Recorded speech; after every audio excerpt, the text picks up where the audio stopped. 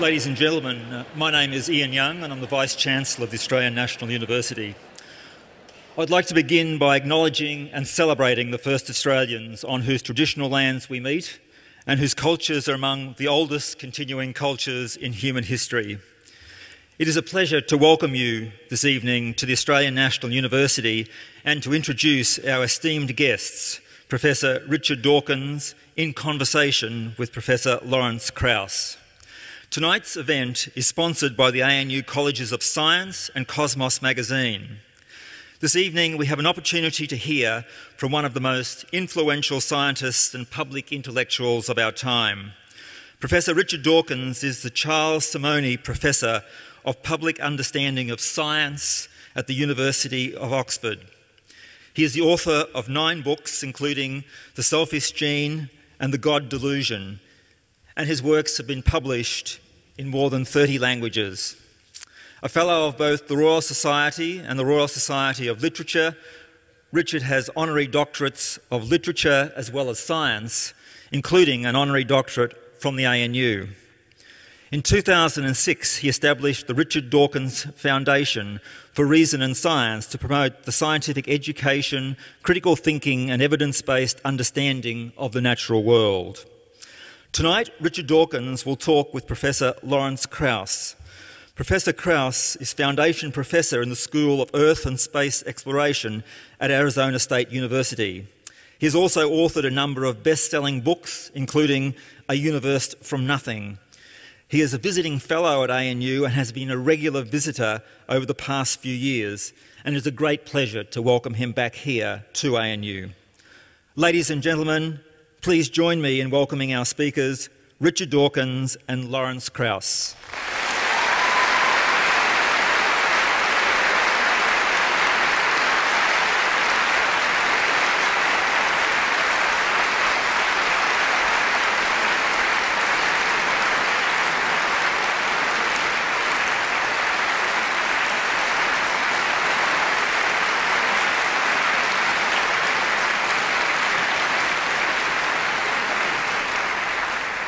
Thank you very much. It's a great pleasure for both of us to be here. We're actually beginning an Australian tour here in Canberra. We'll be here and in Sydney, and we'll be closing off actually at the Sydney Opera House on Monday. And in the middle, we'll both be attending the Global Atheist Convention in Melbourne, the largest convention of atheists in the world. I should begin with some housekeeping details. First of all, the way this is going to work is that Richard and I are going to have a conversation, and we'll talk about that in a minute. And then after we're finished, the floor will be open for questions, and there are microphones at either end of the auditorium and also up in the second level, so you don't have to jump down. And we'll go on as long as the questions are interesting. And the format of the conversation is somewhat unusual, perhaps, but about 5 years ago, Richard and I were asked to speak together at Stanford University in the United States, and Richard insisted that we do it without a moderator, because, as he pointed out, moderators always stop things just when they're getting interesting. So we've tried to have some conversations without a moderator, and that's what we're going to do tonight. And we're never quite certain where they're going to go, and we will see. We have some ideas of topics we'd like to discuss, but we'll see where they go. I actually want to begin, Richard, speaking of moderators. Some of you may have watched TV last night. And did you see Q&A, a few of you? Yes. Well, it was an interesting, well, I don't know whether interesting is the way to describe it, but there was an interesting, it was a program that I want to spend a little time talking about, and maybe you might want to comment on some of your concerns about that program. Well, I suppose my first concern arose when I was announced and the audience went, and then Cardinal Pell was announced and it went, rah, rah, rah. And I couldn't help feeling that this was not exactly a representative audience of Australia. I don't know how the studio audience is chosen for Q&A, but I had my suspicions at the time, which I think have rather been confirmed, that there was some fairly smart footwork, which I suppose they're rather good at, and maybe we're not so good at, and maybe we should Learn how to stack the audience. Learn how it's done. You've got to be a bit politically savvy. But I think that more importantly, going back to your point, Lawrence, about moderators, I really did think last night the moderator got in the way, because we could have had a searching conversation, which I would have enjoyed, but just as it got going, and just as the Archbishop had dealt himself enough rope to hang himself, the moderator jumped in with moving on to the next question and, as it were, rescued him in the nick of time. And so I thought that that was a fairly good illustration of why we don't want moderators. And the same thing happened, oddly enough, in England a few weeks ago, when I had a similar onstage conversation, not televised in this case, with the Archbishop of Canterbury, who, dare I say by contrast, is a very, very nice man. And once again, there was a moderator who kept on getting in the way. In that case, it wasn't to get the next question from the audience. In that case, it was to utter some philosophical profundity, which didn't actually help matters along. But I've noticed again and again that chairmen get in the way, and it's better, if you can do it, to have just a plain conversation. He certainly did save, on a number of occasions, save the Cardinal, who it was my first experience listening to the man. He seemed entirely devoid of intellect. It's true. I was shocked. I was shocked. And what I thought we might do is, because of he demonstrated a number of misconceptions about science as well as religion, as far as I could see, and hadn't thought much about either. And I thought we might want to start talking about fill in some of the gaps that happened last night. For example, I was amazed with his understanding of evolution. Yes. The chairman asked him, did he accept that humans were descended from apes? I think yeah, he said, that's what he put it. And he said, yes, from Neanderthals. We're not descended from Neanderthals, we're cousins of Neanderthals. I told him that. So he said, more or less, well, how can we be cousins if they're extinct? You know, I actually, at that point, and I think he then asked you, have you ever met a Neanderthal? And I must admit, I would have just said, I'm talking to one right now.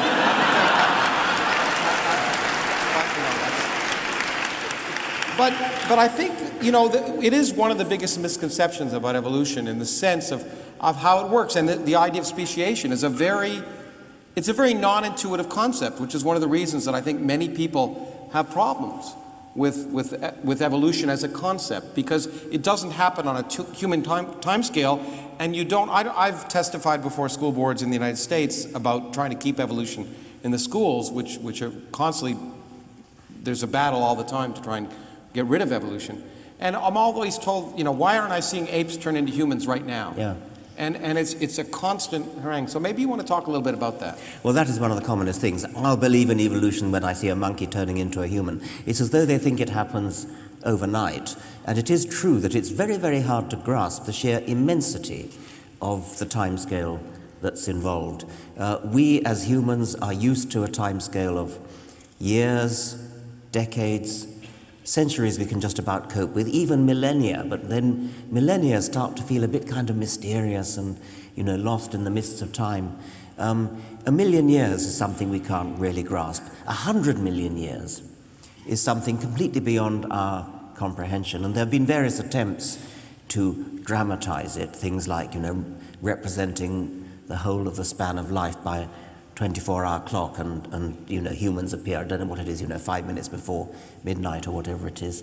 Another one is when you hold out your hand, your arm, and you say the middle of your neck is the origin of life, and then it's all bacteria out to about there, and then dinosaurs come in about there, and fossil humans, sort of recognizably Homo sapiens, come in about the tip of your fingernail.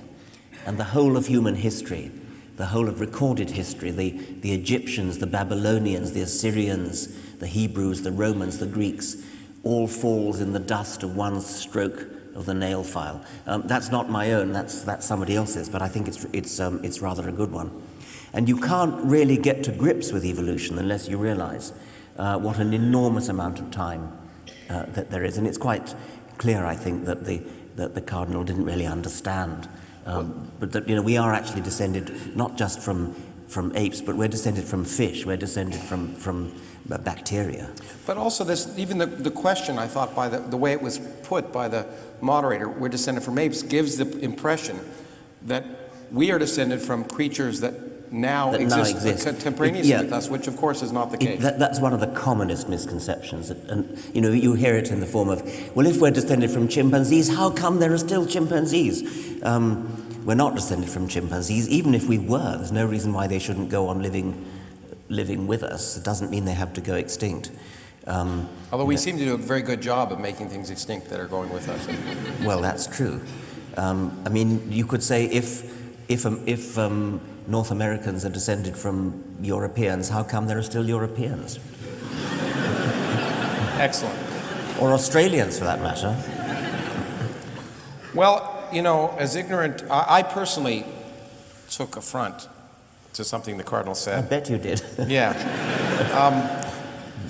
Because as ignorant as he was of biology, he was, what upset me was he was disingenuously ignorant about, and I thought ungracious to you, in fact, in that context. Well, I think, there was the question that came from the audience where somebody said, I'm holding nothing in my fist, and you can't make something out of nothing. Which of course was a reference to Lawrence's book, Something from Nothing. The whole point about modern physics is that you can't do it by common sense. And that's why you need physicists. If you could do it by common sense, that's really if you could do it by common sense, you wouldn't need Lawrence. So I'll take that as a compliment, Richard. Yeah. So it is very clear from reading reviews of your book, Something from Nothing. Well, first of all, I should say that I was very proud to have written the afterword to this book. I was accused last night by Cardinal Pell of not having read the book because he said, you wrote the foreword and you evidently didn't get to the end. If he'd read the book, he'd have known that I did not write the foreword. In fact, that's the thing that I objected the most. I don't mind ignorance so much. It's the illusion of knowledge that upsets me more. And in fact, he has to be held responsible, and I'm happy we're going to Sydney because I plan to hold him responsible, for criticizing a book that he clearly hadn't read. And that was a clear example of it. He quoted verbatim from a review by a philosopher of my book, and of course totally bungled it. Totally distorted. But the first part he said 6 pages before the end of the book, which was how this review in the New York Times began. Yeah. But the key idea, which really is so difficult and I guess challenging and perhaps threatening to both some philosophers as well as theologians, is this question of something from nothing. As it happens in the case, as I think we've talked about before, in biology. How do you get life from non-life? That was originally sort of the main theological question. How do you get life from non-life? And even in the original version of Darwin's book, he says at the very end, God breathed life into the first species because... Only in the first edition. Only in the first edition. In second edition, he leaves out God. Oh, no, the other way around. Sorry. Yeah, he put it back in because that's right. In the first edition, there's no mention of God. He says, originally breathed. And then in the second edition and subsequent editions, he says, by the Creator. But that's a much easier problem in a way, because you're starting with chemistry. You start from molecules bumbling around in the warm little pond, as Darwin called it, primeval soup, as people later called it. And then you get the first self-replicating molecule. But something from nothing, from literally nothing, and that's what really gets people. That's the one that's really counter to common sense. And they clearly misunderstand what you mean by nothing. So well, exactly. And the problem is I'm often accused of not talking about the nothing that classical philosophers 2,000 years ago or theologians talked about. And the answer is I'm not really interested in their nothing. I'm interested in the real nothing. I'm interested in asking the question, based on our understanding of the universe, we'll probably get back to this often, science changes what we mean by words. And it changes that meaning because we learn about the universe. We actually make progress in science, unlike theology. And that's because we can be wrong, and we can learn, and we learn from the universe. So if we ask the question, and I think perhaps the most offensive thing I said, it was initially at the beginning, is that something and nothing are not theological or philosophical quantities, they're physical quantities. Most people recognize that something is a physical quantity, but they refuse to accept the idea that nothing might be a physical quantity, somehow the absence of something. And so what is remarkable and surprising in some sense how there's been a reaction to it is, in this particular book, what I tried to do was not attack theological notions, but celebrate our changing picture of reality. The amazing discoveries that have been made over the last 50 years, some by people here, by my friend Brian Schmidt here, who won the Nobel Prize for his discovery, that have changed completely our picture of the universe and made it plausible, the most remarkable and unexpected thing you can imagine, that you could start with absolutely nothing. That means, unlike the cardinal said, and unlike some people argue, no particles, but not even empty space. No space whatsoever.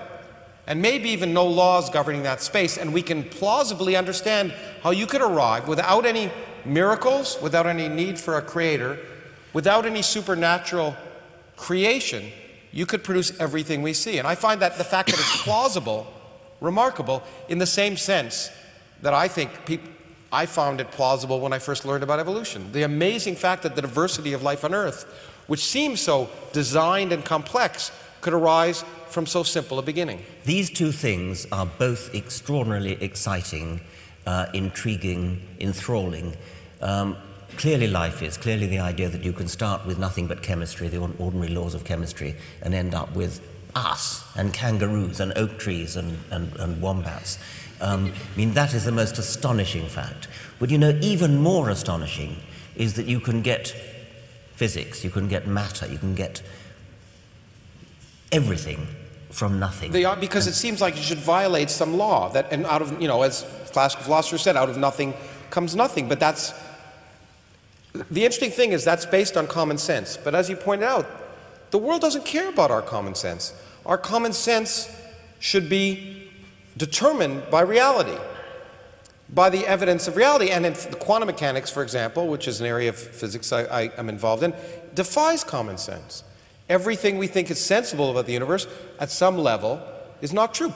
You and I appear to be in one place at one time, but electrons can be in many places at one time. It seems impossible. It seems illogical.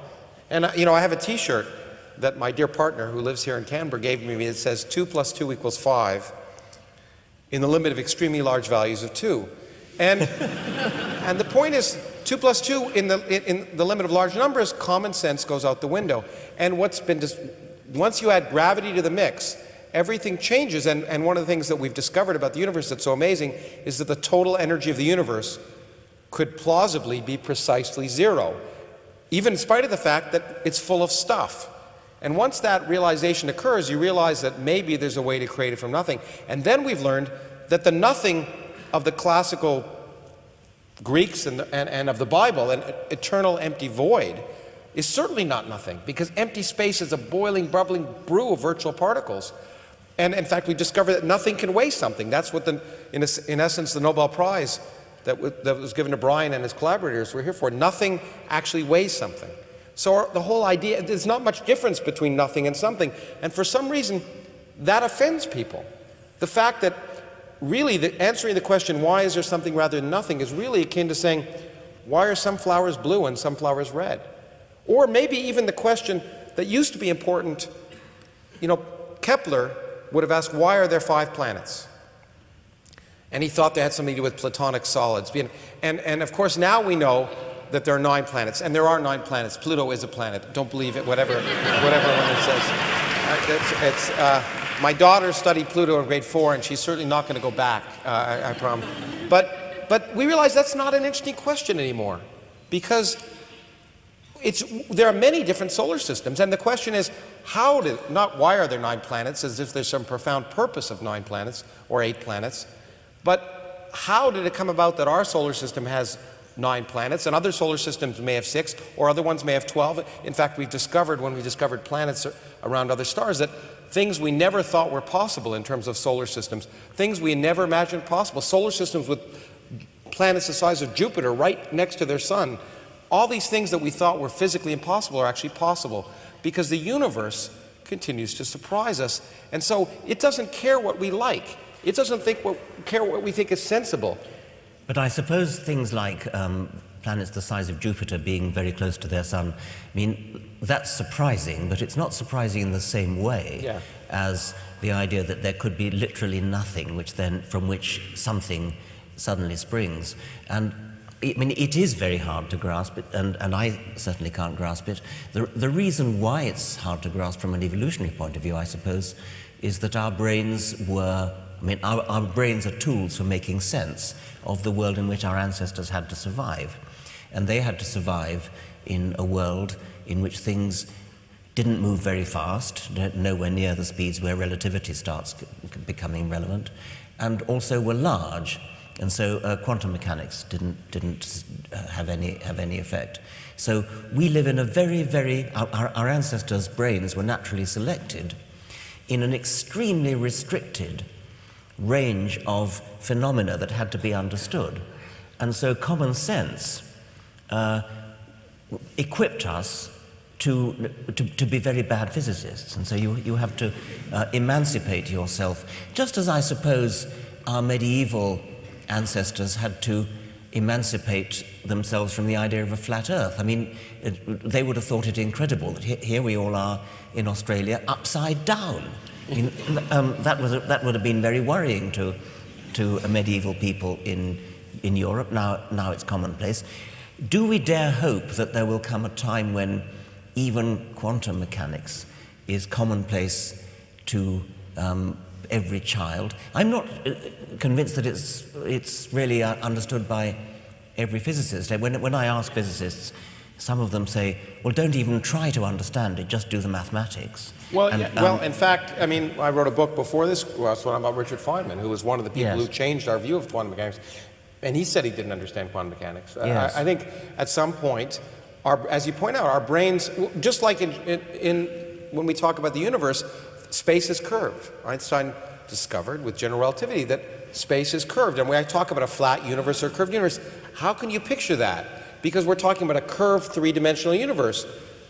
But we can't picture a curved three-dimensional universe because we live in most of us live in a three-dimensional universe. The Republican candidates in my country don't live in a three-dimensional universe.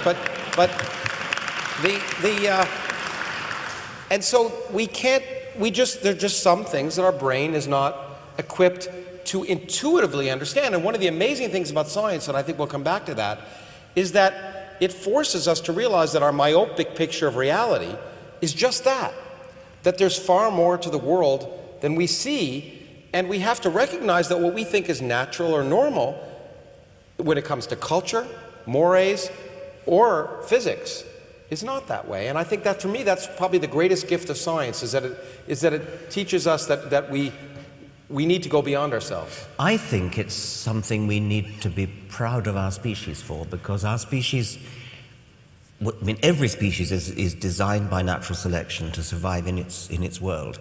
And we were never designed by natural selection to understand modern physics. And yet our brains, amazingly, through emergent properties, are capable of reaching way, way outside the bounds that our evolution apparently set for us. I think I'm very proud to be human.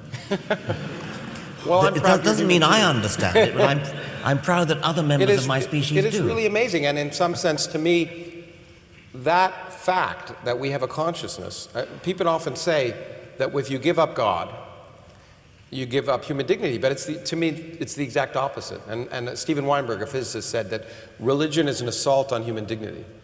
Because the remarkable fact that we're conscious, that we're able to ask these questions, to me, gives meaning to our lives. And we don't need imposed meaning from elsewhere. Yeah, that's right. Well, while I was debating Cardinal Pell, you, Lawrence, were debating an Islamic scholar, they call them, don't they? Where I come from, a scholar is somebody who's read more than one book. But anyway, how did it go? Yeah, I was right while you were doing the Cardinal. I was debating here at ANU actually last night. It was a very pleasant debate, actually, to some extent. Well, I got a little upset at a few points, but a debate with on whether God was prohibitive, a belief in God was prohibitive or liberating, and it was the Muslim Debate Initiative here that held it, and they were very respectful, I should say, of me. But the interesting thing was that I thought the questions that came up were remarkably similar, and it was and at the same time, the unfortunate thing is that we were often talking at cross purposes in the same way that you were talking to the Cardinal, because there are these notions that somehow what amazed me was a statement was made that religion is based on rationality, just like science is. That somehow, and I read it in a piece in the Australian today, some economist said that the problem with atheists, they don't realize that religion is based on rationality, and that it should form a key part of public policy. But in what sense is it rational? In what sense is it rational to accept that someone says, God told me this? A woman in the United States drowns her children in a bathtub and says, Jesus told me to drown them. But we don't call her rational. But an illiterate peasant who can't write is told by an angel the truth about the universe, who then comes down later and tells in upstate New York, 18 centuries later, tells a known con man who claims to have discovered golden tablets, she gets him to translate them from the 19th century into 17th century English, and we say, oh sure, I believe that. Using a magic stone in a hat. Yeah, exactly. And then to claim, among other things, that Jesus will come down and rule in Jerusalem and Missouri. Well, and so that rationality, and the claim is based that it's based on logic. But once again, it comes down to this question that logic, the syllogism, that you probably had this applied to you many times. I'm told, whenever I debate Christian apologists, it's the same as, in this case, it was the same as a Muslim apologist. They said, well, there's a syllogism. All humans are mortal. Tom is a human, and therefore Tom is mortal. But I said to him, well, what if in this century, as might be the case, we make people immortal? We make cell lines immortal. Well, Henrietta Lacks's cell line is immortal right now. Does that mean they won't be human? Absolutely not, because what it means is we change the ground rules, because we change our understanding, and classical logic just doesn't apply. And what may seem sensible and rational, we're based, let's face it, all of the major world religions were based on either oral traditions in the case of Muslim tradition, or things that were written hundreds of years after the fact by people who weren't involved, before there was video cameras or anything able to record it, and before people even knew the Earth orbited the Sun. Yeah, well, that of course is right, but let me try and see if I can explore what a sophisticated theologian might say. Okay. I think it's a bit like... There's a sophisticated theologian. Yeah. I think it's a bit like what social anthropologists do, where you go and immerse yourself in the culture of a tribe, a Polynesian tribe or something of that sort, and everything they believe is actually scientifically false, but nevertheless it hangs together in a sort of coherent internal logic. It all kind of fits together and makes sense within that system, and I think that's the nearest approach I can get to understanding so-called sophisticated theology, that within the system you know God exists, you know he loves, you know that he has all sorts of aims and things, and this is all known, and therefore everything you do has to fit in with that system. It has no bearing on fact at all, but it is internally consistent in a sort of anthropological way. Why anybody wants to bother to do it, I don't know. Well, I think you may have alluded to it earlier, and I wanted to ask you about this because another thing that came up during your discussion last night. You indicated that our brains were selected. The way we think has been selected by survival, so our ability to survive. It was certainly important, I think, and maybe led to both science and religion at the same time, for early hominids to be able to at least suggest that there was some story, that everything wasn't capricious, that there was some pattern to things. And in fact, in many ways, they were scientists. So you can see early modern humans learned how to fish in very careful ways in the tip of South Africa. But at the same time, I think that in order to survive, they had to create stories that would lead to some explanation of the phenomenon they were seeing in order to somehow predict some regularity to the universe. And those stories must have become religion at some point, and as the person questioned you last night about providing solace, that whether religion provides happiness and makes people live longer. But the question is, does it work? And one of the things that didn't come up last night I wanted to ask you about, we were talking about, is you admitted that there may be some studies that suggest that if you find solace in God, that you might be calmer, happier, or whatever. But what wasn't talked about was the fact of prayer. And I wonder if you want to talk about that a little bit. Well, what came up last night was the suggestion that that comfort has some kind of psychosomatic effect. There may be actually even a Darwinian benefit in religion because it actually makes you more healthy. There is a certain amount of rather equivocal evidence to that effect. The important point to make, of course, is that it has no bearing on whether it's true. I mean, the placebo effect is well known to doctors. Doctors aren't allowed to prescribe placebos anymore. Only homeopaths are. That's all they prescribe. Which is all they prescribe. Before about 1900, homeopaths did better than real doctors because real doctors mostly caused harm rather than good, and homeopaths did absolutely nothing.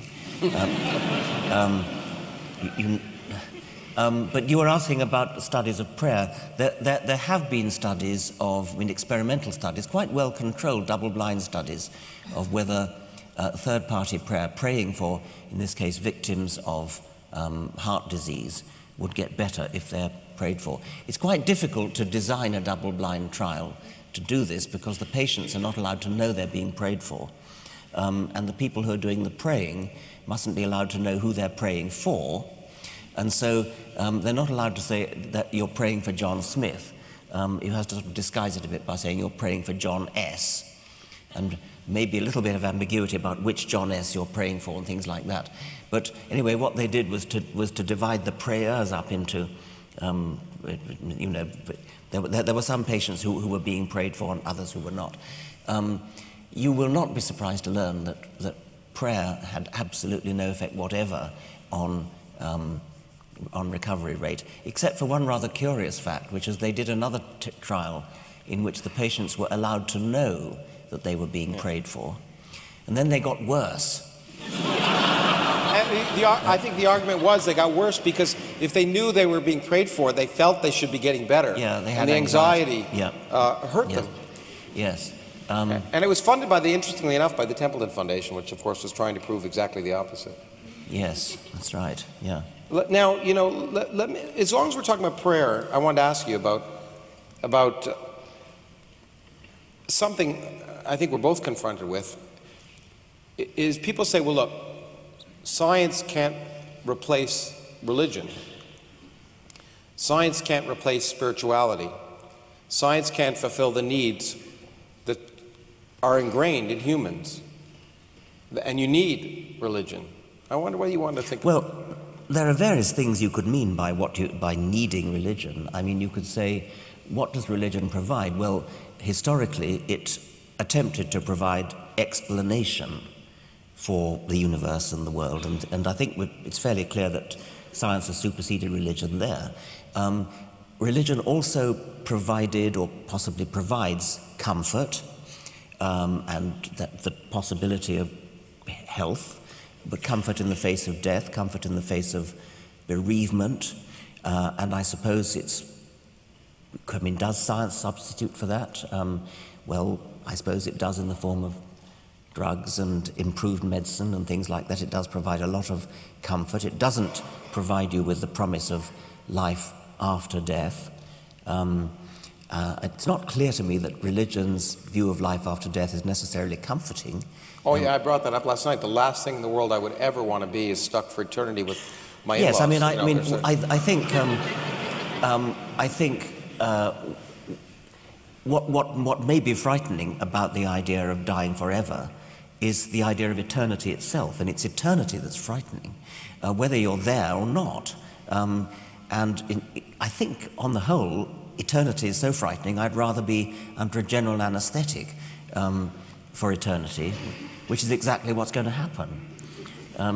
At best, yeah. But the other thing, of course, is that some religions, at least, promise an eternity in a lake of fire, and every time your skin burns off, you grow another skin, so as to keep the pain going. There's a kind of inverse relationship between the magnitude of the threatened punishment that a religion offers in its particular hell and the plausibility of the threat. If the threat of punishment after death were the slightest bit plausible, it wouldn't need to be so absolutely horrible in order to carry conviction.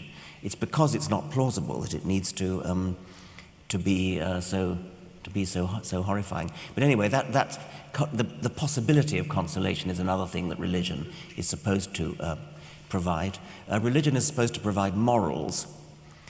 Well, I hope to goodness nobody here gets their morals from religion. Certainly not the Old Testament. Certainly not the Old Testament, and preferably not the New Testament either. Yeah, exactly. Or the Quran, I would say. Or certainly not, yes. But perhaps the main thing that religion might have been thought to provide is what's sort of loosely called spirituality. And there, I think, probably science, depending exactly on how you define spirituality, science probably does have quite a lot to offer. I mean, I'm looking forward to going to visit the observatory tonight and seeing what I hope will be a clear view of the Milky Way, which in the southern hemisphere is a lot more exciting than it is in the northern hemisphere. So I'm looking forward to that, and that will be, I confidently expect, something like a spiritual experience. Well, I think for many people it is. Whenever I give a lecture, I show pictures, let's say, from the Hubble Space Telescope, a picture of a cluster of galaxies. I mean, the poetry of it, well, we've both talked about the poetry of science, but the spiritual inspiration you get from looking at a picture of a cluster of galaxies located 5 billion light years away from us, where every dot in that picture is a galaxy. The light from those stars left those stars before our sun and Earth formed, which means that now many of the stars in that picture don't exist anymore. And if there were civilizations around those stars, each of those galaxies contains 100 billion stars. Any civilization that existed around those stars no longer may exist. It just opens your mind to wonder. And so I actually feel very strongly that while science per se may not provide the direct consolation, it can and it should provide a spiritual, not only wonder, but it should provide a consolation. Look, when we talked about this last night, we tell our kids fairy tales to console them. We tell and to make their life fun. We talk about Santa Claus, the Easter Bunny, but then we decide that, you know what, it's better for them to know how the world really works. And it may be a little less consoling, but in fact, knowing that they're in control of their lives actually is empowering. And many of us, if you're a good parent, you want to teach your kids how to become empowered. And yet, but religion, and in religion they're often talked about the flock, the children, it effectively treats you like a child. It says it's better for you to believe a fable than reality. And often when I end a lecture on cosmology, I point out the two things modern cosmology has taught us is that first, you're much more insignificant than you ever thought, and two, that the future is miserable. But that should make you feel good, not bad, because it further enhances exactly what you were talking about. We are so lucky to be alive today and endowed with a consciousness where we, for whatever fortuitous reasons, on a random star in a random galaxy in the middle of nowhere, we are able to evolve a consciousness live on a relatively quiescent planet. And so I actually think science can provide a real consolation by saying, look, once you accept reality, it's liberating.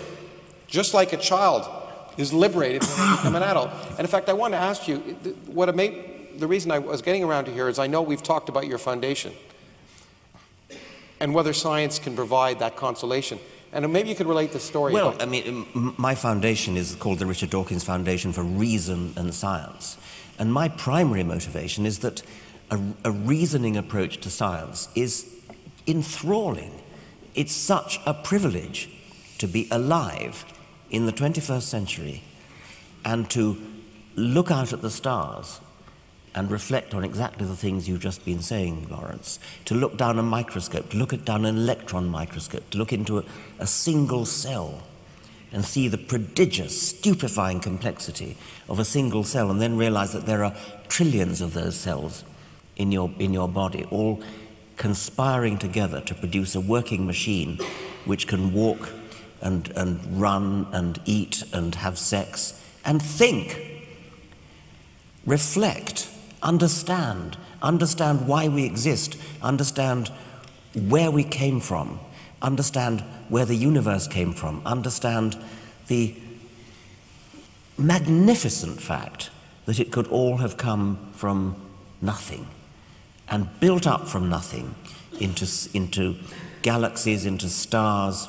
into chemistry, into primordial life, into genes, into primitive bacteria, protozoa, and then right up the evolutionary progression to become, in Julian Huxley's words, conscious of itself. What a privilege it is for each one of us to have in our heads an organ which is capable of comprehending that, of constructing a model of the universe inside our heads. It is sad that that model will die when our brain dies, but my goodness, what a privilege it is before we do die to have been able to construct that model in our heads and to understand why we were ever born in the first place. Perhaps the most exciting part, I'm sure for both you and I hope for those of you who are students in the audience, is that we don't know all the answers. And that's the other other fundamental difference between science and, I would say, religion, if we want, is that religion assumes the answers and asks the questions. And the great thing about science is not knowing. That's what makes it exciting, is that there are mysteries remaining to be discovered. We don't understand the mystery of consciousness. We can talk about it, but we have no idea how it arises. That amazing that you have electrical impulses in your brain, which clearly, by the way, are very different than computers. Vastly different than computers, because you can argue from a physics perspective that if you built a digital computer that had the storage capability of the human brain and the processing power, it would require 10 terawatts. 10 terawatts, that's 10 times 10 to the 12th watts. The human brain uses about 10 watts. So somehow, we are 10 million times more efficient than digital computers. We don't understand that. That's amazing. But I wanted to actually hit the point that you didn't get to, but what I found remarkable. When you tried to make your foundation for reason and science a tax-deductible foundation, a charitable foundation, you had a problem. Well, I wanted to get it tax-deductible, and so I applied both in Britain and in America. The primary problem was in Britain, where in order to, you have to prove it benefits humanity. If you're a church, you don't have to prove anything. That goes through goes through on the nod. But I had this foundation for reason and science, and I got a letter from the British Charity Commission which said, kindly explain how scientific education benefits humanity. I thought we had to tell that story in public. I thought we had to hear that. Before we're getting close to the end, there are a few things I thought we might cover. One was, in fact, a big issue in the United States, and to some extent in England, and I'm not It's amazing to visit a country where the Prime Minister is an atheist. It's remarkable. In the United States, you may not be aware, that won't happen. And in fact, I think it has happened. Yeah, well, it probably has happened, exactly. But it would be easier to be a Muslim, and of course many people in the United States think we have a Muslim president at this point. But there was a recent study by psychologists in the United States that was terrifying, that said, it was a study of college students and adults, and the most distrusted group was atheists. The only group that they were on par with was rapists. And it's remarkable, because it's, both you and I, you perhaps more than me, are claimed to be strident, maybe.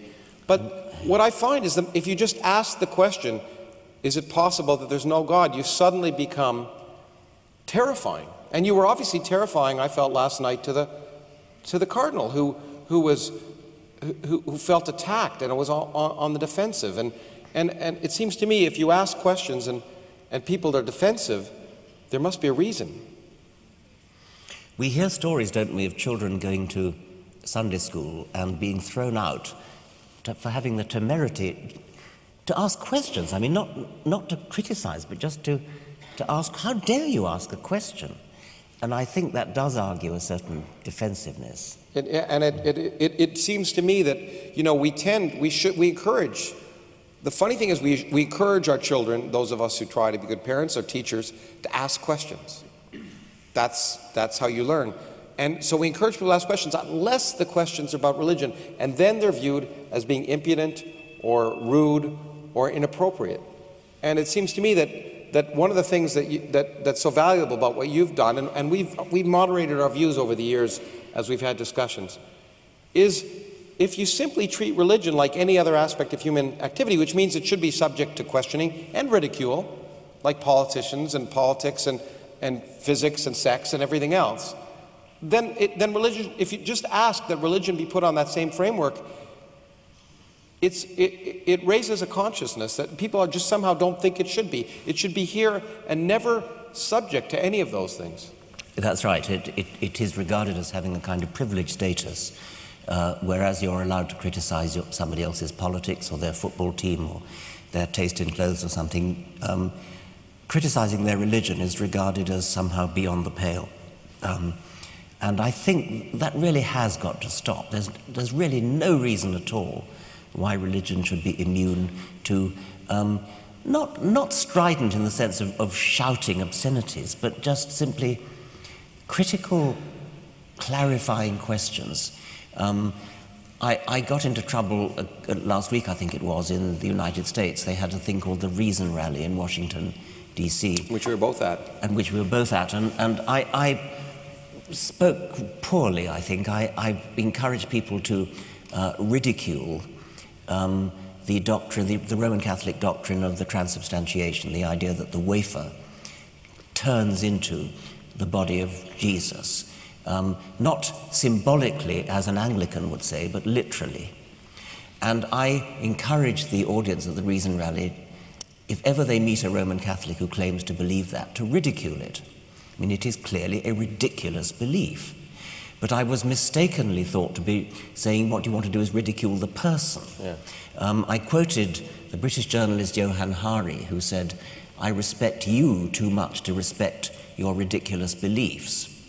And I think I now would want to change that a bit and say, I respect you too much to believe that you could possibly hold those ridiculous beliefs.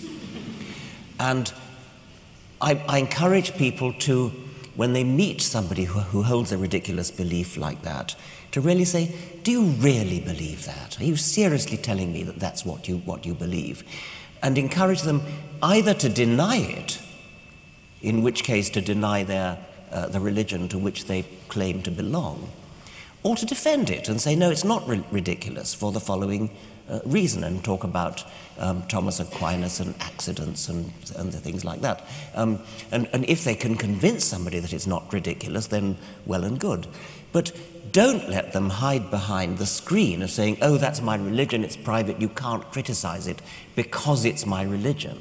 It should be criticized, and it should be defended if it's defensible.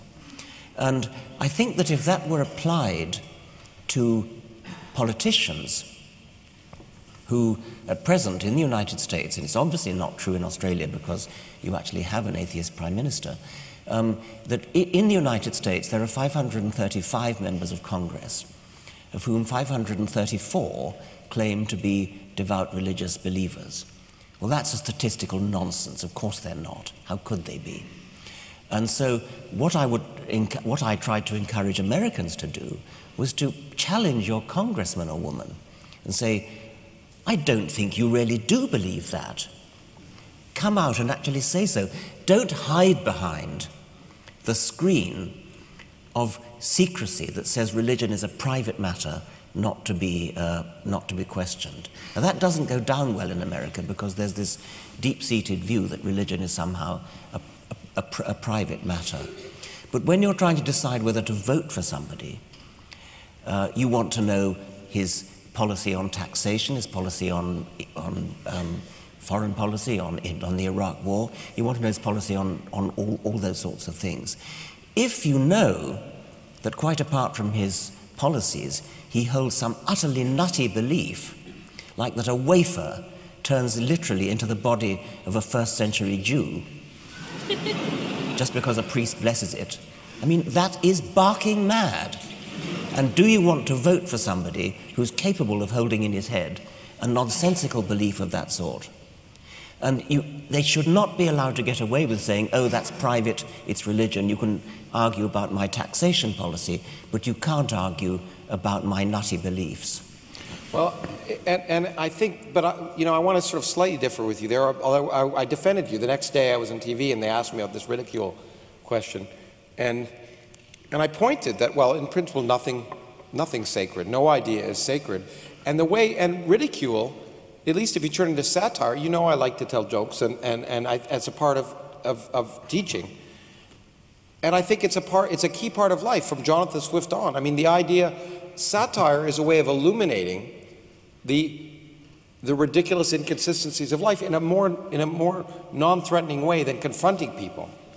And if you can make fun of something, it's a way of really pointing things out. So in my country, where most people get their news from something called The Daily Show or The Colbert Report, because the satire there is much more informative often than the nightly news. And so I think ridicule is in that sense, not to be vindictive or mean, but to hold the ideas up. And in fact, we're both good friends, and we'll both be talking about we'll both be attending this Global Atheist Convention, and you and I are both giving little talks about our late friend Christopher Hitchens, who was a remarkable man. And he used to point out that was the key thing is the hardest thing to talk about are the most obvious bits of nonsense. A child can ask it. It's the emperor's new clothes. Why is the emperor not wearing clothes? And to do that and to subject religion and anything else in life to humor and satire, I think, is a very important way of exposing its problems. The last thing I want to hit before we turn to questions, I guess, is, for me, we talked about it, one of the most liberating things about science, in some sense, is forcing your mind to open up. So I want to ask you, and I'll be happy to answer the same question if you want, is what, in your scientific career, was the hardest thing for you to accept? What changed was the hardest thing to intuitively, you really had to set aside some deep-seated prejudice in your own mind? Well, if we're talking about a big thing, it would be how you can get something from nothing, and we've talked about that. If you want to talk about a specific thing, a more detailed thing in my own field, it would be the demonstration from molecular biology, comparative molecular genetics, that whales' closest cousins are hippopotamuses. Hippopotamuses are closer cousins to whales than hippopotamuses are to pigs or cows or sheep. So in my traditional view as a zoologist, hippopotamuses were firmly within the even-toed ungulates, the cloven-hoofed animals, and we were taught as undergraduates that they were bracketed with pigs. So you had hippos and pigs, and then you had the rest of the even-toed ungulates, cows and sheep and things like that. What molecular biology is telling us is that whales spring out in the evolutionary tree from right within the cloven-hoofed animals. Whales are closer to hippos than hippos are to pigs. Now that's a strictly phylogenetic, a strictly cladistic, as we say, way of talking. But it is an amazing, I mean, it's not that surprising when you start reflecting on it, because whales, by going into the sea, emancipated themselves from all the pressures of a land animal. So pigs and cows and antelopes and sheep are all land animals, constrained to live as land animals, which is why they've stayed as cloven-hoofed animals. And whales, by going into the sea, have been able to take off like giant balloons and just turn into something utterly different. But the fact remains that their closest cousins are actually hippos. They spring from right within the even-toed, cloven-hoofed animals. And that's something that molecular genetics has turned upside down my world, the world of a zoologist educated just at the start of the molecular biology revolution. For me, it was, I mean, obviously as a physicist, you get used to a strange world, relativity, quantum mechanics, all these things. I mean, as a student, you learn that these basic ideas of space and time that you grew up with are not the case at all, and paradoxes are possible. But for me, right now it's deeper, and I wrote about it in the new book. It's this possibility that the laws of physics are an accident, because it goes against everything that made me want to become a scientist. I became a scientist because I wanted to understand why the universe had to be the way it is. And if it's really true that it's just an accident, it's really disappointing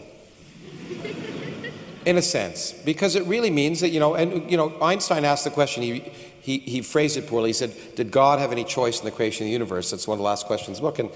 And what he meant was there only one set of laws of nature where if you change any fundamental constant by a little bit, will everything fall apart? And of course, most of us who grew up to be physicists felt, yeah, that's probably the case, and we want to understand the unifying field theory, the fundamental theory that makes the world be the way it is. But everything that we're now learning in physics is suggesting the opposite is more likely. That in fact, it may just be that the universe is the way it is because there may be many universes, and if it were any different, we wouldn't be here to ask the question. So another answer to the question, why is there something rather than nothing, is if there were nothing, you wouldn't be around to answer the question or ask it. But that possibility is so disgusting if you grow up as a scientist that, to me, it's surprising, but it also reflects to me what I think is the greatest aspect of science, is that if it turns out to be the case, then even though I believed in my heart of hearts that it couldn't be that way, I'll throw that belief out like yesterday's newspaper. And the one thing that I hope that happens to every student here, I've said this before, but I'll say it again because I think it's so important, is that at some point in your career as students, that you will have some idea, something that is central to your being, that makes you who you are, that is central to everything that you think makes up what's important about the universe, shown to be wrong. Because that's the liberating impact of science that will truly open your mind up to the remarkable universe we live in. Well, thank you for listening to us now. And now what I'd like to do is open the floor to a half an hour of questions. And so if you would come to the microphones, there are going to be people manning the microphones. And we'll be happy to answer your questions. Try and make sure they're questions. And if you don't make sure they're questions, you can be sure one of us will stop you. Is it possible to have the house lights up a bit maybe more? we could turn the house lights up a bit. I don't know if we can. And I should say, while you're getting to ask the questions, the other bit of housekeeping is after the question period is over, we will be signing books outside, so you can get them. But you can come ask questions quickly even if you don't have a book to sign. I don't think either of us will agree, however, to sign tonight any body parts. Speak for yourself. Okay.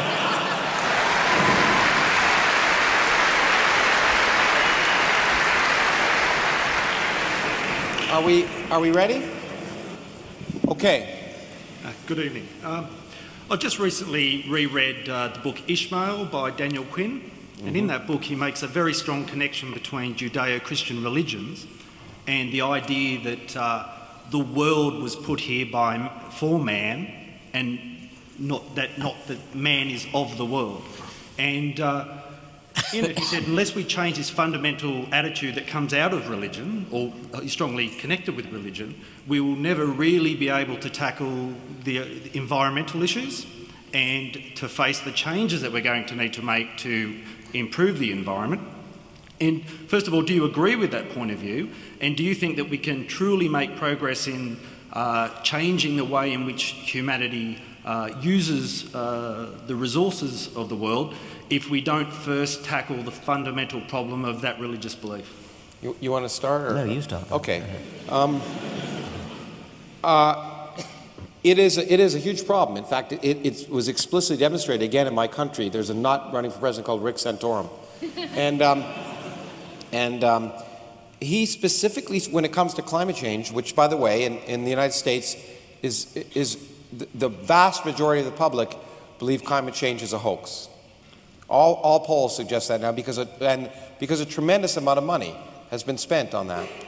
But using Fox News. Yeah, exactly. Yeah. But he's Rupert said Murdoch. that it's a hoax propagated by scientists who care more about the Earth than they do about humans. That humans have been given dominion over the Earth, and the Earth will take care of itself. So that is a problem. But at the same time, to be fair, there are movements, indeed evangelical movements in the United States. There's a whole wing of different religious groups that are now saying we have to accept the fact that the Earth is a dynamic entity that changes, and we're impacting in a negative way. So somehow that message is getting through, but I think you're absolutely right. If you don't recognize that the universe doesn't care about us, that it's not going to always make it right, then you're not prepared to address the challenges of the 21st century, which is one of the reasons, getting back to what I said earlier, why I think it's a problem to base your public policy on myths. It may be more comforting, but you'll be comforted all the way to the point where vast parts of the population of the world will lose their land. And so the comfort will lead you right over a cliff. Yes, I think the most obvious problem is that religious one. But even if we were to agree on what the best policy was to save the world, it's a bigger problem to achieve the political unanimity to actually put into practice what the scientists will tell us we need to do. So there's a very, very big political problem. Actually, let me ask you a question to hear whether you're as pessimistic as I am about this. But I see no evidence at all that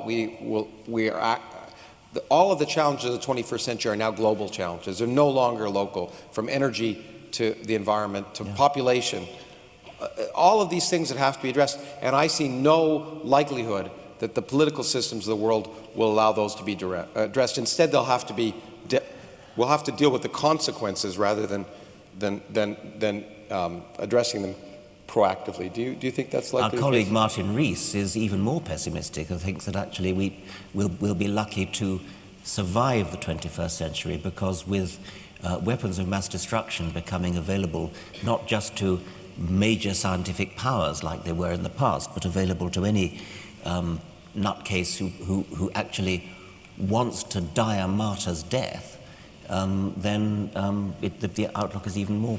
I don't want you to be depressed about that, by the way. I will say, I was telling Richard, a friend of mine, Cormac McCarthy, who's a writer, and a very bleak writer, is a very cheerful fellow, and I asked him, how come you're so cheerful? He said, well, I'm a pessimist, but that's no reason to be gloomy.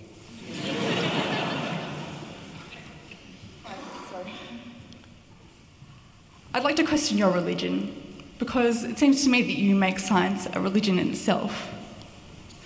In what way? Well, it seems like there's kind of a Richard Dawkins cult, Richard Dawkinism, like science really, nothing is certain in science. It works in statistics. You can't prove anything to 100%. So how can you say that science is better than religion, then what you're trying to do is still calm people that bring order to the world? You can't prove anything to 100%. But 100% is a hell of a lot better than 0%, which is what you can prove by religious reasoning.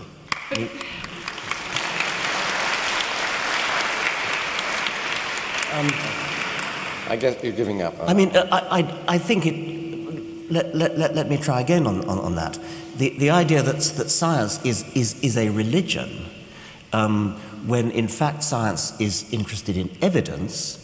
And is prepared to change its mind if contrary evidence comes in. That's very, very different from a religion. As Lawrence said earlier, in science we constantly open to the possibility of having to change our minds, and science proceeds by progressive refinement and changing minds. And there are things that I suppose will never be disproved, things like that the planets orbit the sun. That's never going to change. I don't think that the fact of evolution is ever going to be disproved. It's always going to be true that we are cousins of chimpanzees and of monkeys and of kangaroos. So there are certain things that we definitely know to be true. The evidence is so overwhelming that, in Stephen Gould's words, to object would be perverse. But so-called religious truths have absolutely no evidence going for them whatsoever. If I challenged you as Richard Dawkins, you'd probably have a problem with that. Doesn't matter who I am. No. No, we're listening to you now. Like, you're challenging me now, and I'm accepting the challenge. Fair enough. Look, I'm a Catholic. I don't agree with what George Chappelle thinks, but I don't think he's a pedophile either. Like. No, I don't suppose he is. Well, just, you know. I don't know. I've never asked them. My point is that you, as an eminent scientist, if I challenge your scientific doctrine, maybe your theories or your opinion, you'll disagree with me. Well, I will. I mean, when you say disagree, I will say, where is your evidence? Here's my counter-evidence. And ask for yours. Let's sit down together and look at the evidence. I mean, that's very different from saying that I'm arguing from authority. In fact, let me jump in. Authority, that's the key point. Richard is not an authority. I'm not an authority. There are no scientific authorities. That's a key point. There are scientific experts. Richard knows a lot about zoology. I know a lot about physics. But there's no one whose views are not subject to question. And that's the key point. And there's no student that should ever be afraid of saying to a professor in a science class, you're wrong and here's why. Except in Germany. Except anyway, maybe I think we. So I think why are you upset when I'm questioning you now? Like, you know, isn't that the same thing? You know, isn't it like you're one of my professors? Well, no. What? I think we're trying to have a discussion, but maybe I think the point is that maybe we should move on. I mean, well, you say you're a Roman Catholic, and I also study physics. Yes, but I mean, do you think the wafer turns into the body of Jesus? No. Good. I'm delighted to hear. Then you're not really a Roman Catholic. And the other thing that's important about science, and we had this discussion last night in the Muslim Forum. I mean, like, I might give an example. Like, you know, people didn't really buy the whole relativity thing when Albert Einstein first came up with it. You know, there were people, like, you know, it was when those former scientists started dying, that was when people started accepting relativity. But the difference is, you know, but there's a fundamental difference, and you should really appreciate this, and I'm surprised in some sense that you don't yet, but I hope you will. Well, tell is me. that, listen to me for a second, is that there's a difference between a story and something that makes predictions. And the only thing that really makes science really interesting is it works. And so last night, when I was debating with this Muslim, I challenged him when he said it's rational. I said, you're choking. I have two choices. I do the Heimlich maneuver or I pray for you. Which do you want me to do? And I think the real point of science is that it works. And if it didn't work, none of us would give a damn about it. Really. Yeah, the point is it works until someone comes up with a better theory. Right? What was that? No, it works. A car works, an airplane works, the lights in this room work, well, you know, classical my computer works. Until someone came up with a better theory. Yeah. So? That's what happens. That's what makes... Anyway, I don't... Okay, yeah, I think we should move on. No, everyone here has been scared away. You may have partially answered my question, but I was interested in... My question is about truth, and it was raised last night but not pursued. It's whether you believe that you can arrive at truth other than through direct observation, logic, rationality, and reason. In other words, are there other pathways to truth? And a related question is, do either of you have any sympathy for the view that in some instances truth is culture-bound? What's true for a Navajo Indian may not be true for a Harvard scientist. Thanks. Why don't you start? I once was having an argument with a social anthropologist who said that he was studying a tribe that believed that the moon was only a few feet above the treetops, and that he said that that was true for that tribe, and he said that that the scientific truth, that the moon is a large sphere of rock, a 250,000 miles away, whatever it is only true for Western scientific culture, and that his tribal culture, their truth is every bit as valid. I strongly objected to that on the grounds that Lawrence has just said, that the truth of science works. If you build things using what scientists think is true, then they work, and you can actually go to the moon if you correctly compute the necessary orbits, the necessary escape velocity, and so on. It works, whereas other culturally bound so-called truths don't work. And I think that's all there is to be said, really. And I also rather sarcastically said to the anthropologist, when you go to an international convention of social anthropologists, you get on board a Boeing 747, not a magic carpet. Exactly. And I think I've often said you're a hypocrite if you think the Earth is 6,000 years old and you drive a car. Because the same laws of chemistry and physics that, like the car work, tell us the Earth is not 6,000 years old. But I want to sort of add to the point you said a little bit, because, in fact, you got hit on last night for reflecting an important aspect of science. When you said you can't absolutely prove that there's no God, because it's true, you can't. But science another major misconception about science is that science is involved with the truth. Science cannot prove something to be absolutely true. There are no absolute truths in science. That's also how it differs from religion. Science can prove things to be absolutely false. That's how science progresses, because an idea that disagrees with the evidence of experiment is false. And it's false today, and it'll be false tomorrow. I can hold a ball up, I can predict that it will fall up, I check it falls down. That idea I throw out the window. I could say the Earth is flat. I go out, it isn't flat. We don't need constructive criticism classes forever to debate whether the Earth is flat or round. But what we do in science is we get rid of all the falsehoods, and what remains has an element of truth. But even if something satisfies the test of every experiment today, and in fact that's what this young lady was referring to, it doesn't mean that we won't discover we have to modify it, be it Newtonian gravity to general relativity, or classical mechanics to quantum mechanics, or whatever we're going to learn at the edge of physics or of biology. But so we progress, but we never say we know the absolute truth, because that is that's a claim that's an anathema to science. It's just not the way science works. In the gay science, Nietzsche identifies two forms of nihilism, or what he calls nihilism. One of those is the belief in some transcendental meaning, and the other is the crude denial of that meaning.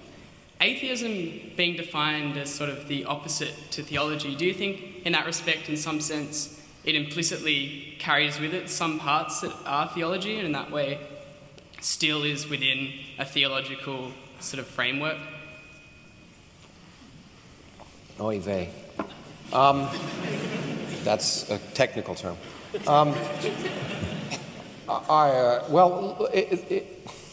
I hesitate to enter into a philosophical discussion, except I would argue that that the kind of atheism that Richard and I talk about is not a complete denial of anything. It's a question of what's likely, and that's what Richard was saying last night. You know, I can't prove that there isn't a teapot orbiting Mars, but it's not likely. And everything we know about the universe, at least for Richard and I, leads us to the conclusion there's no evidence of purpose or of divine intervention.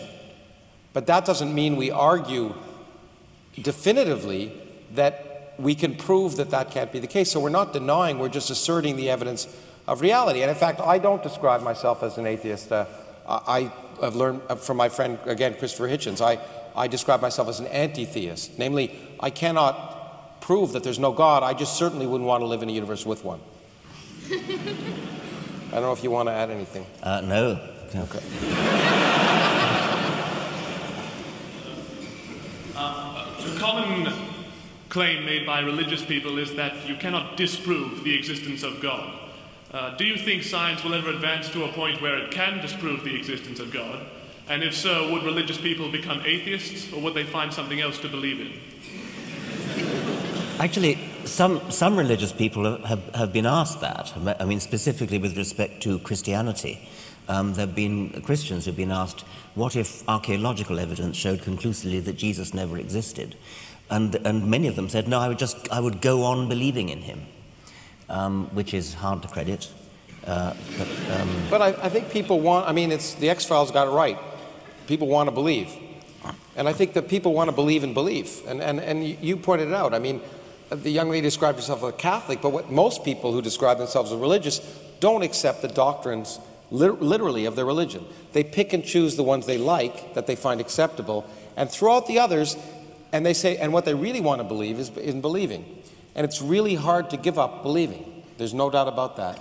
But I would say, to answer your question, science, the assertion of existence of God is always not falsifiable, and science can only deal with questions that are not falsifiable.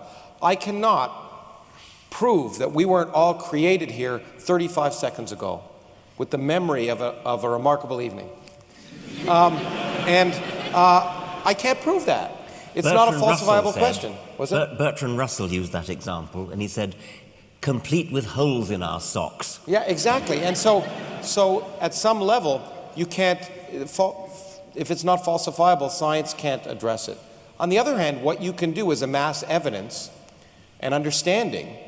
And what we now, for a small example of that is biology. The notion of intelligent design, the notion that we're intelligently designed, is clearly been shown to be beyond the pale, to be so much counter evidence that it's so highly unlikely as to be thrown out. No sensible person talks about it except the cardinal and a few other people. But, well, I guess no, it's true. No sensible person talks about it. But I think that's as far as you can go. Hello.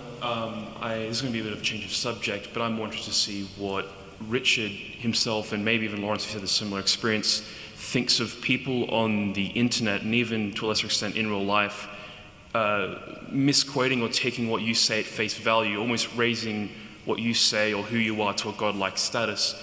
I'm sure there are people here who have browsed websites such as Reddit, seen things on Facebook, 4chan, of people who just kind of use you or people such as Carl Sagan, as Neil deGrasse Tyson, people who say important things and who are smart, obviously, but they just take what they say at face value. How do you feel about that being used in like an atheistic argument? You know, people kind of almost reversing the tables, they're almost treating you guys on like a godlike status as kind of, I don't know, how would you feel about that? Or have you even observed that in the first place? I don't think I have observed it, but if I did, I would be very disturbed. I would be very upset if anybody treated me the way Roman Catholics are taught to treat the Pope, which, I mean, I think it's a truly horrible idea. That you always make me kiss your ring every time I meet you. What do you think?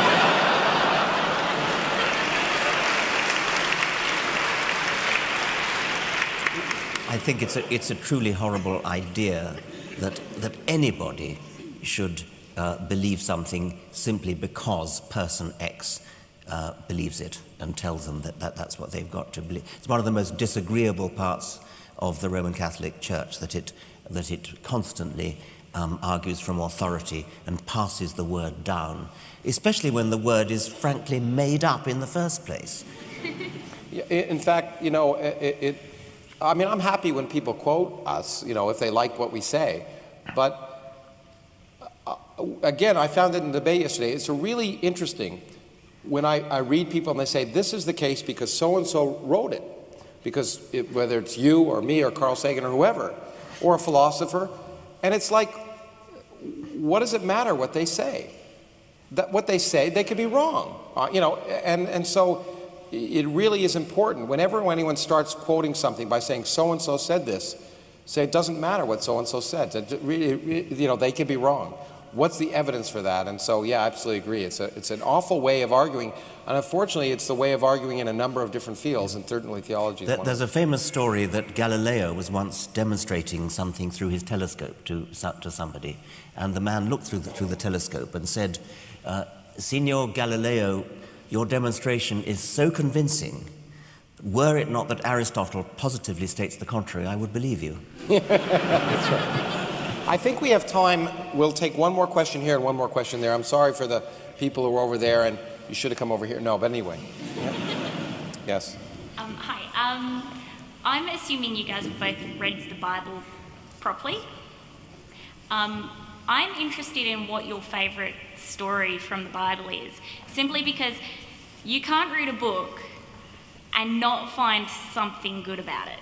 Like, I know the Bible is mostly a load of crap, sorry, people. But being involved with someone who has actually read the Bible and being forced to listen to it myself, I do know that there are some good ideas, morals, stories, whatever you want to call it. I'm interested in what your favourite one is. I'm not sure that I have a favourite story. I mean, my two favourite books of the Bible are the Song of Songs, which is not by Solomon, by the way. It's a collection of erotic poems, and at least in the authorized version, it's extremely beautiful. I suspect it's been completely murdered in modern versions. And the other one is Ecclesiastes. These two books come together in the Old Testament, and they're both lyrically beautiful in the 17th century English, and I read both of them frequently. I wouldn't call them stories. Neither of them are really stories, but they're hauntingly beautiful. Yeah, in fact, well, it's not surprising that I agree. It's the lyricism of certain aspects of the Bible that are beautiful, and in fact, because if you think about how the Bible was written, it was written by taking songs, poems, the literature of the time, and sometimes adapting the most beautiful stories of the time. And in fact, a friend of ours, Anthony Grayling, who's a philosopher, remarkably, wrote a beautiful book, which I highly recommend, called The Good Book, which is, he tried to do in a secular way what the Bible did. He borrowed the most beautiful poems, songs, stories of right through human history, and put it in a way, in a form of the Bible, without mentioning God. But it's a book about how we've learned to live well, based on the most beautiful things that humans have said. And I think, I suspect that it's that beautiful lyricism of that part of the Bible that I've enjoyed reading the most as well, I think. It's not so much. I wouldn't take it in the modern translation. If you think about the most famous lines from Ecclesiastes, "Vanity of vanities, saith the preacher, all is vanity." At least one modern translation I've seen says, "Futile, futile, it's all futile." It won't do.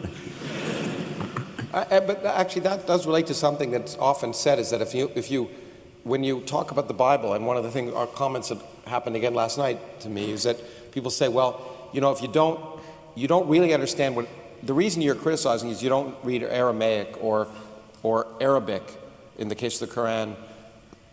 And the answer, which again was given by Christopher Hitchens, is it's hard to believe that God is a monoglot. I mean, that somehow, if you don't read Hebrew, that you miss the point. Anyway, one last question. Upstairs. Oh, good. Yeah, we didn't get. I'm sorry. Upstairs. That's okay. Mike, I just want to say I wholeheartedly agree with everything you believe in, and I'm not. I believe in nothing. Let me make that clear. I don't believe in anything. Well, yeah, okay. I'm an agnostic, maybe an anti-theist. Belief is not a word I use. But I agree with you on everything, except perhaps your approach. And allow me to politely disagree here. I study political science, and in political science, if you look at history, the church, the scientific institutions, and the state have always been in constant conflict and turmoil. It's a struggle of power relations between these three sort of societal constructs. And it was the case in Darwin's time, and Darwin was very hesitant to even broach his subject of the origin of species because of opposition from the church and even some of his fellow scientists. We don't live in that same world today. But in politics, power comes not just from conflict. Power comes from collaboration.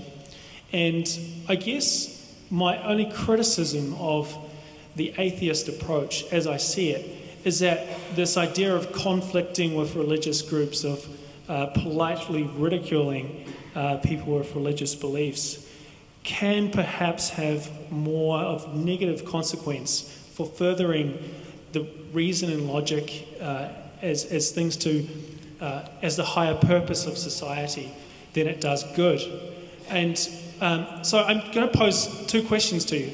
The first question is, what does success look like for, say, the atheist movement? And is success achievable through polite ridicule of people with religious beliefs? I think that's a very fair question. Yeah. And one of the things that Edward O. Wilson, he's gone off the rails in his latest book, but in an earlier book, he made the point that we have some really, really serious problems for humanity to solve. And the time is running out, and we need to get people of goodwill, whatever their religious beliefs or lack of them, to get together. And so he wants to compromise for precisely the reasons you're talking about, and to get decent, reasonable religious people on our side, as opposed to the nuts like Santorum. I think there is a lot to be said for that. And if your goal is, say, to make the world a better place, then I think there could be something to be said for making a compact with the relatively recent, I mean, people like the Archbishop of Canterbury, decent, intelligent religious people. If your aim, however, is to understand the universe, if your aim is that of a scientist, then I cannot help regarding all religions as somehow counter to that aim. And so I think I agree with you about the politics of making the world a better place, but my ultimate aim would be to try to understand the world and understand the universe, and there I can't help finding religion the enemy. You know, it's an interesting question because it's similar to the first question we ever talked when we first met. We have somewhat differing views on this, although I think, again, we've come together in certain ways. But I'm sympathetic to what you're saying in many ways. The question is, what are you trying to achieve? I think as a scientist, absolutely, you cannot compromise. I agree with Richard and Carly. However, as an educator, which I also have a hat on, I firmly believe that I have no interest in arguing against God or religion. It's not of interest to me. All I'm interested in is getting people interested in learning how the universe really works, because that's so amazing. And if as a consequence they give up a belief in God, that's fine, because I think inevitably that'll happen personally. But that doesn't matter to me. What really is more important, I think, is ultimately getting people to take the blinders off one way or another. And you're absolutely right, the only way to reach people is to seduce them, is to go to where they are and get them interested. And to some extent, although the effect has been sometimes the opposite as it was last night, the book I just wrote was to use religion as a seduction tool. The question, why is there something rather than nothing, sounds like a religious question, but I get to sneak in all of modern cosmology. Anyway, thank you very much.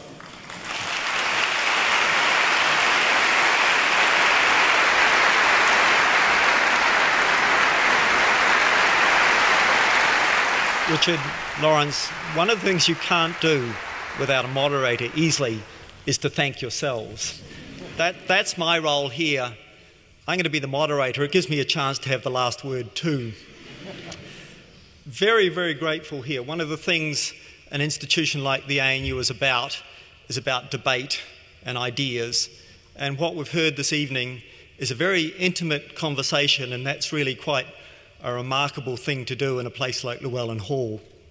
But it's a conversation and questions and a debate about things that matter to us from two respected scientists in biology and in physics.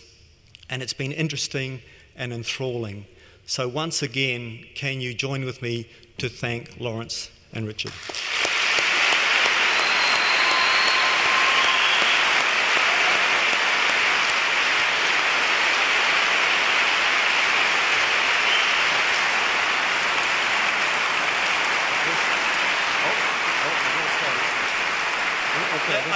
I did say I do want the last word, and I was trying to think hard how to get out of this.